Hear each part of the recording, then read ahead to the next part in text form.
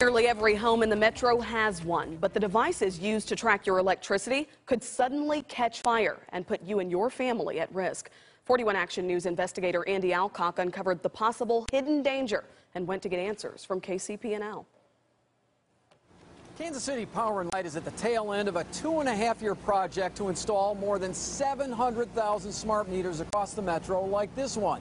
It's a small part of the billions of dollars utilities have invested across the U.S. in smart meters.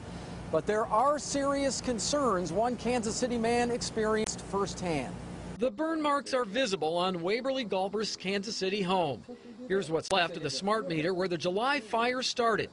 These pictures show what his house looked like after the fire.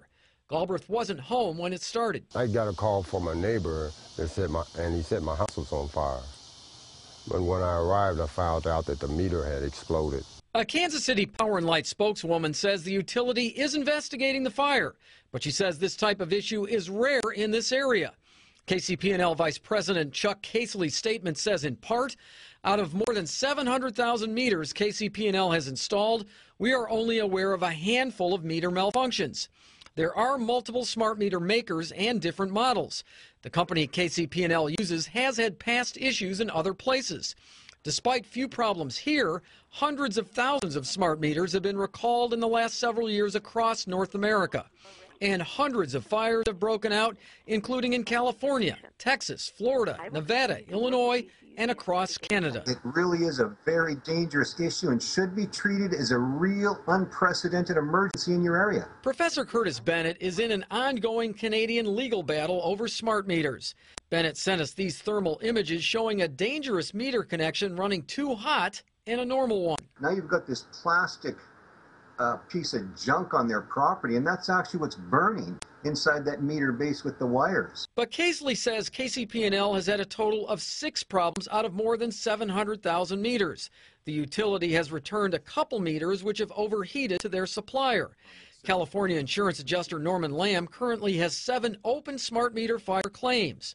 Of the dozens of smart meter fires he's investigated, he says overheating is the major issue. Sparking.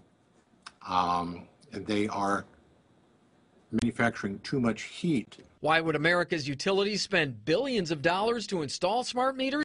The old ones with the dials, called analog meters, only recorded electricity usage. Smart meters transmit your usage information to the power company. Canadian Brian Thiesen has spent hundreds of hours over 5 years researching smart meters. He's produced a video. These fires are going to continue to happen because, again, the basic laws of electricity are being violated. But KCP&L's statement says, at this point, we have found nothing that leads us to believe there is a problem or safety issue with the new meters.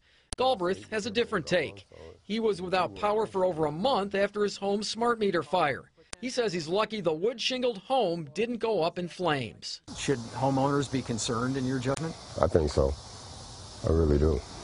KCP&L tells us the type of smart meters they're using have not been recalled. The statement goes on to say most house fires are caused by factors other than meters, including old and faulty wiring. Professor Bennett tells us a large part of the smart meter fire problem is connections to old bases and faulty wiring.